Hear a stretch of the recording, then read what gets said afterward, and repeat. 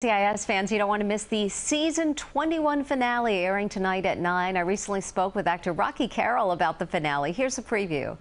Body's on a decommissioned Navy ship. You better get up there. But first, are you in or out? Can I have some more time to think about it? It's a critical post. I'll need your answer by the end of the day.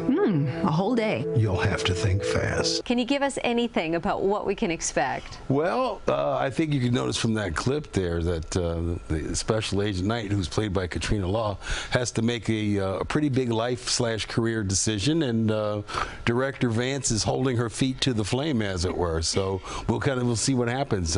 There's a whole lot of personal issues that are going on. Her character is involved romantically with another character who's a mainstay on the show, so she's got some decisions to make. A major milestone this year, really. 1,000th episode. I mean, can you believe it's so exciting? I can't wrap my head around it. You know, 1,000 episodes. Wow. You know, because when you're in the middle of it, when you're doing it, you don't think about, okay, I think that was number 700 that we did. But we've had all these milestone celebrations. You know, I was there for the celebration of the 100th episode.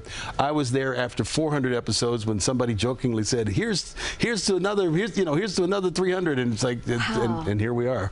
What do you think attracts viewers and these diehard fans to your show each and every week? Well, I have a pretty simple theory about that. I always say that shows like NCIS, the procedurals, are to me what the westerns were in the 60s and the 70s. Every network had a western. You had Bonanza, The Big Valley, Gunsmoke, all those shows. That's right. And every network had one. So there was something about the formula that the audiences seemed to respond to. And I'd say that the procedurals are sort of the modern day westerns, because you have a main character who's sort of the moral center, who has an innate sense of right and wrong. Sometimes they stray away from it, but they have a moral compass. And I think people respond to that. People still like the thought that they're good guys and they're bad guys, and at the end of the hour, the good guys will prevail.